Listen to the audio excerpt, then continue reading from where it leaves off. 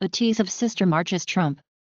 Skip xEmbed xShare. The day after Trump's inauguration, thousands of women have organized to march on Washington in support of women's rights and affordable health care.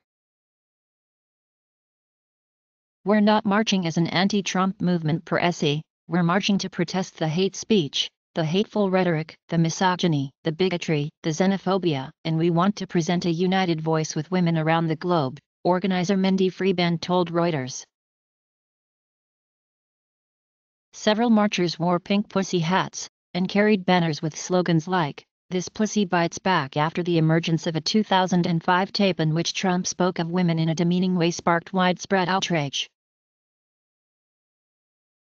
Just watch there behind the Women's March on Washington. Replay more videos. Worldwide, some 673 sister marches are planned for Saturday, in addition to a protest in Washington, D.C., according to the organizer's website, which says more than 2 million marchers are expected. J.Lo, Tom Hanks walk People's Choice red carpet Thursday, January 19, 2017, 1:25. The BBC notes that British people are demonstrating on a number of issues, including the Brexit vote, the refugee crisis, and the proliferation of anti-immigrant hate groups. Protesters who gathered outside one of Rome's most famous structures, the Pantheon, on Saturday morning carried signs such as "Yes, we must end women's rights are human rights."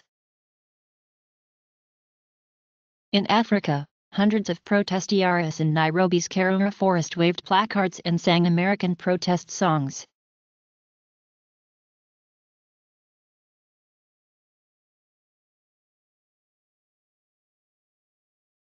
Thanks for viewing this tease. Sign up for the Tip Top Tech channel or search for a Tease Second Mind on YouTube to find and then enjoy other tease.